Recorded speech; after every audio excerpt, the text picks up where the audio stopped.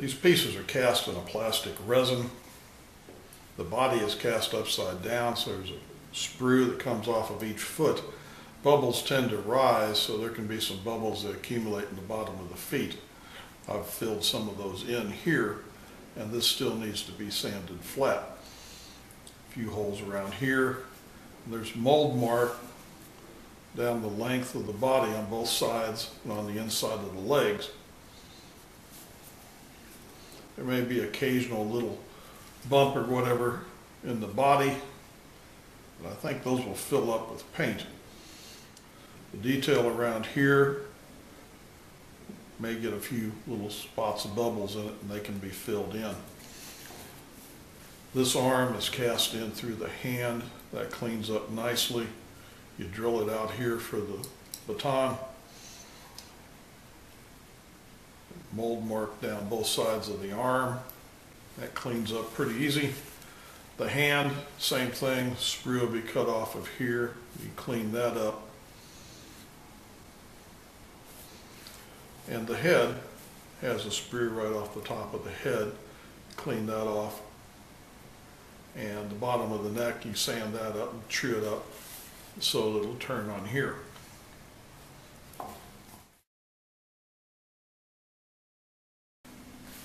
This is the first casting I've played with cleaning up. It's pretty easy to take a number 11 X-Acto blade, drag it across those mold marks, small jeweler's file, and a little sandpaper. This plastic resin is quite easy to work with. Any small holes or anything, you fill it in with a little putty. There may be a few little microscopic pinholes here and there, but I think that'll fill up with paint. It's not going to be anything you'll be able to see. A few little bubbles around the ruffle area up here, filled in quite easy. And I filled the holes in the feet. Made sure I sanded those off flat. Make sure that they were flat and in the same plane. I drilled and tapped these for a 440 screw. And that'll be how that's mounted on the platform. That screw goes all the way up in there. These are 5/8 of an inch long. I see this as being the most critical area. You want him to stand straight. You want him to be firm. So I sand this back and forth on a piece of sandpaper and true that up. This plastic has pretty good tensile strength, compressive strength, and that'll be quite strong. You drill a hole down through here. I started off with a 5/64 wire, and I have since gone to a 3/32.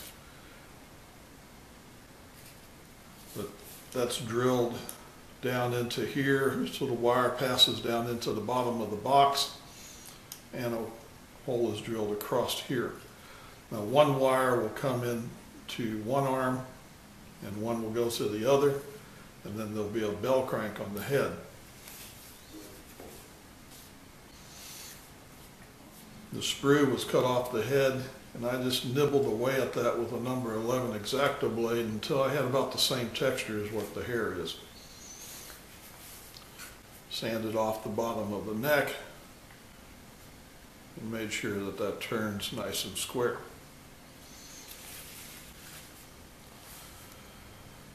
The arms were sanded. It was quite easy to cut off that sprue and get the detail back into the closed fist. And I drilled a hole in here for the baton. The other hand, same thing, cleaned it up.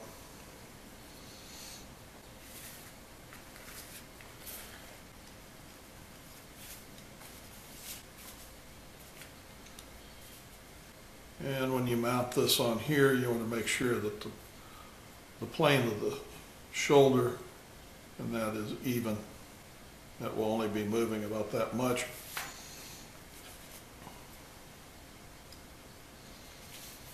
And on this side, the same thing. You want that plane to be about like that. This will only be moving about like that.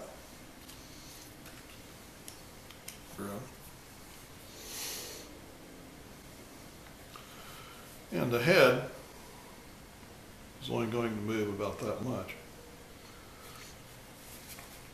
When this is standing up, from here to the top of the head is 7 3/4 inches.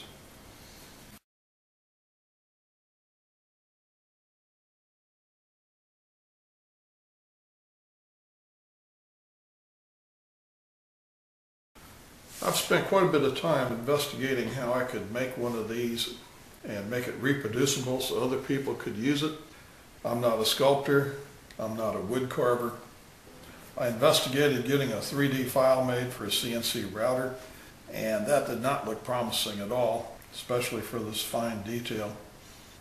And I looked into having a 3D file made for a 3D printer.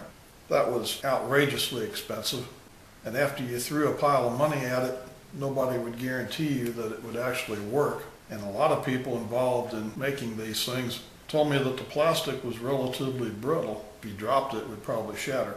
I talked to this young lady about making this sculpture for me, and I'd seen her work. She's a very good artist, and these are absolutely the first castings for this, and the quality is, I think, outstanding.